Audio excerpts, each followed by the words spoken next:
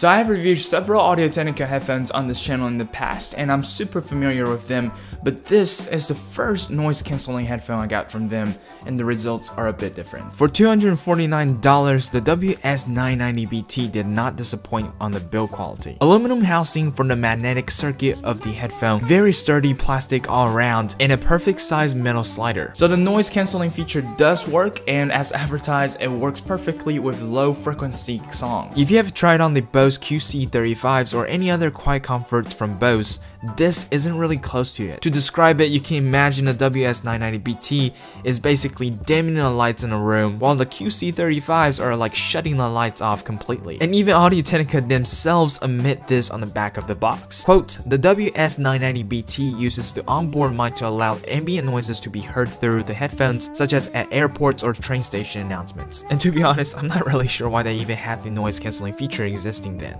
Audio-Technica has also put two different layers of ear pads on the headphone, with what they call a soft fitting layer on top and acoustic layer on the bottom, and it does a pretty awesome job keeping the noise isolated within the headphone. The Bluetooth on this headphone is also really good. You can be quite far away and you wouldn't really drop the connection, and the vocals are really clear. Overall, the Bluetooth is excellent. As for the sound quality, the ATH WS990BT is overpriced for its sound quality presentation, in my opinion. For some of the songs that I listen to, I can't always hear the details as the bass is a bit boosted for my taste. But of course, this headphone's designed to be a little bassy, and it's great for all of you who love extra bass. Overall, the headphone does a pretty decent job in its low range and mid range during listening. One of the features that WS990BT is really good at is the bass. They even put the feature solid bass on the box. And if you're in the market to spend over $250 on a pair of headphones, you should definitely check it out.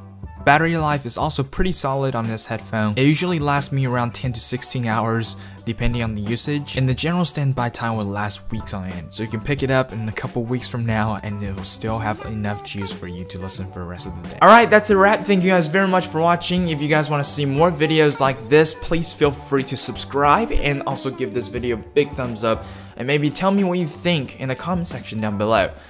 And that's it. My name is Wu, and I'll see you guys. Hold on. I need to make this explanation.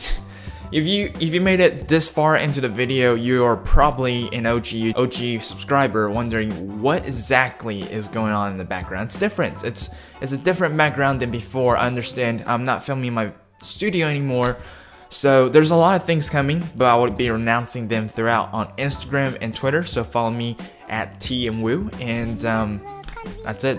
I'll keep you guys updated.